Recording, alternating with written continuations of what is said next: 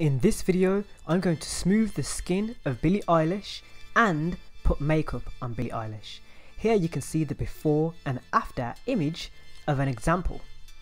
Here is another before and after image that I've created where I've smoothed the skin of the model and then added some makeup.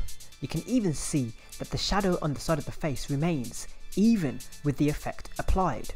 This is a plugin that is available to you today, and you can find that plugin in a link in the description. It is available for Final Cut Pro X users, and you can start using this plugin today. The way this is done is we track the face of a subject.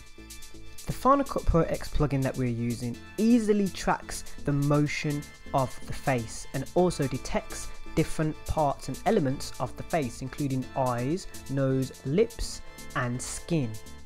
Once this has been applied and the mesh has detected the movement of the face, this is when you can start applying effects and makeup.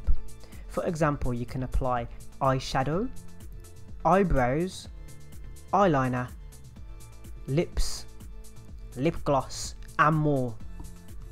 These elements can be applied in different ways so that you can have the desired look that you want, maybe on your own face if you're doing this for a vlog. You can add lipstick that wasn't there beforehand, makeup, blusher and more. When you're doing this you can change colours, so if you want to change the colour of your eyeshadow, the shape of the eyeshadow, if you want the eyeshadow to be this panda looking effect and you want to fill the entire eyes, you can do that. And here is an example of the effect being applied. Now we're going to have a look at Billie Eilish and I'm going to show you an example of what I did when I applied this effect to Billie Eilish. Now, Billie Eilish, the reason why we have chosen her is because she was very open and honest about her skin improvements. So I wouldn't pick a celebrity that had, you know, issues with the way they look because it would be cool. So I decided to pick Billie Eilish because she was very open in her Vanity Fair interview about her skin improvements and imperfections previously. So which is the reason why we've chosen Billie Eilish. You can see here that I'm now going to start detecting faces. Once the face has been detected, a square box will be applied to the face. Select this and then you can see the elements of the face on the right hand side, and this is where you apply and track your mesh. Easily press the back button to track away from where you have selected to the left, or apply the forward button to track forward to the right of the image, which is playing through the image. When you do this, you want to make sure that the place you have originally selected has the clearest image of the face. So before you track backwards or forwards, find the clearest image of the subject's face before you start detecting the eyes, nose, mouth and so on.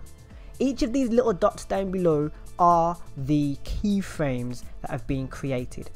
Keyframes basically highlighting the movement that is being tracked. And those little dots are highlighting the movements that are being tracked and the differences that need to be applied to the makeup or the skin smoothing that you're seeing here now. Because Billie was a teenager during this interview, you can clearly see that she had a breakout.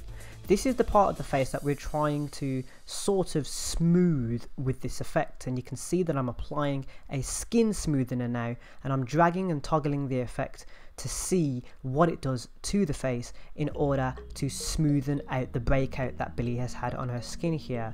You can already see an improvement to the rest of her skin as it is selecting most of the skin of her face, which is showing on camera. If you're showing other parts of flesh, you might want to consider lighting when you're doing this. If you want to go for a extreme professional look on the effect, you want to make sure that the lighting of the face matches the scene. So you can actually change the lighting and face brightness. There are quite a lot of options in terms of different makeup effects that you can apply. These effects that I'm toggling here are what are above and apply to mainly the skin area. You can also do really cool things like whiten the shade of your teeth, brighten your eyes and a lot more using this plugin. You can turn off and on different effects. For example, if you don't want any eyeshadow, you can turn that off completely. If you don't want any lipstick or lip gloss applied, you can completely turn that off.